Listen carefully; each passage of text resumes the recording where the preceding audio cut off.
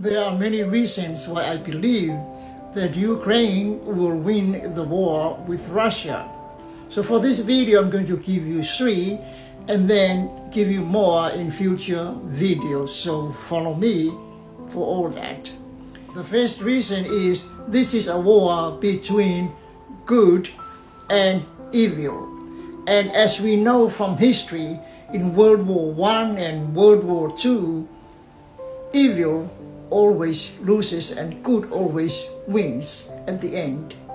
We have seen Hitler, Germany, and Japan being defeated as representatives of evil, like Putin is. Even the first war that was ever fought, and that's the war in heaven between the devil, Satan, and his angels.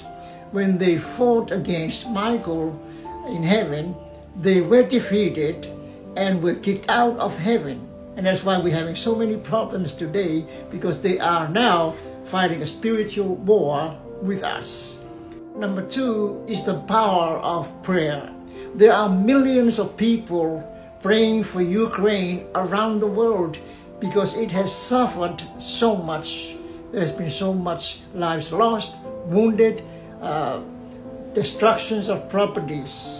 And people are praying, and eventually those prayers will be answered. Thirdly, the leaders.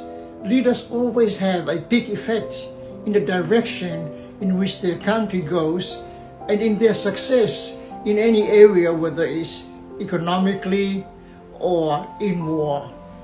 Putin is hated and not loved by most people, even his country. People are rising up, they're not happy with him, with the way that he's been running Russia.